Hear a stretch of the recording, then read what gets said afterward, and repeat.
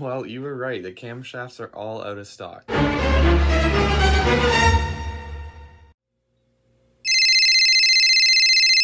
Hey, good morning. This is Jeremy calling about the 4.9 Ford I've got there. I'm wondering if I could talk to John.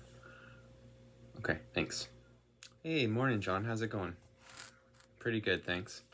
Well, you were right. The camshafts are all out of stock. And then the push rods, I would reuse those and that kind of thing. And yeah, I can check them for straightness. Now, when you said you did a valve job on the head, right?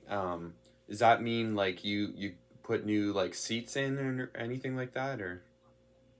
Okay. And my springs are all okay. Okay. Wonderful, wonderful. And then, how big did you end up going over on the bore of the engine?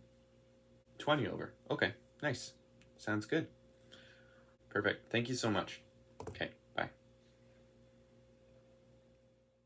If you've been enjoying this engine build series, please consider hitting that subscribe button down below, as well as the like button. It helps me continue to make great content and shows your support for my videos.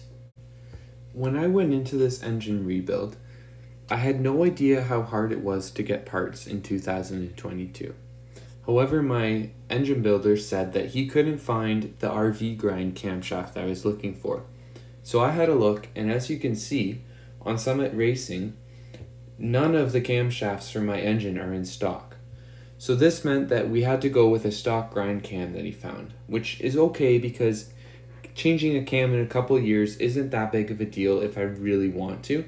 And this engine isn't a race engine, so perhaps the camshaft doesn't matter quite as much as I initially thought. So I just got the call from my engine rebuilder that the engine is done, the parts have arrived, so it's time to go pick it up. Let's go.